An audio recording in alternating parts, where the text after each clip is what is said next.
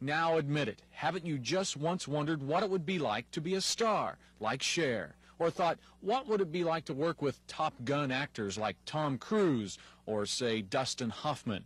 Well, Hoffman and Cruise are making a movie here soon, and all these people want to be a star in it. Hundreds lined up all the way around Cincinnati Gardens today for a chance to be discovered and have a role in the movie Rain Man. They said it was a black male social worker or an attendant in a nursing home or something, you know. I'm going to try it. Think you can do the job? Oh, yeah. I can handle it. I'm here mainly just to find out what's going on and see what it's all about.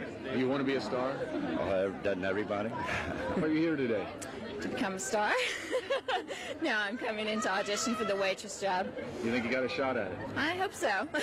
I'm just hoping to get any part in the movie. Hopefully a speaking part. Now, all these people want to be in the movie, but the sad truth is there's only a handful of parts available. MGM is looking for a waitress, a mother, a bank teller, a lawyer, and a healthcare worker. Today, those with high hopes were asked to bring a picture and dress the part. The rest was all paperwork. What'd you do for me? Hello.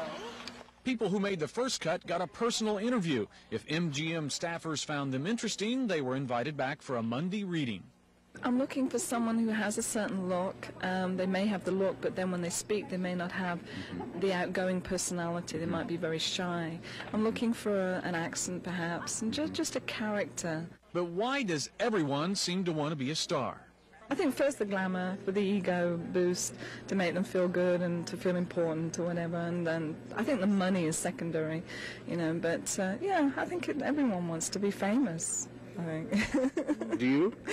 Well, of course. Why not?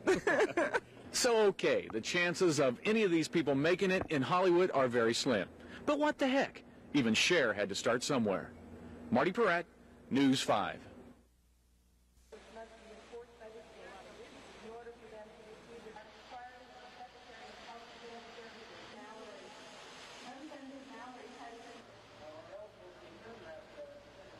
Well, personally, it means that there is a recognition that childcare is an important issue in this country. Hopefully, it's getting more attention.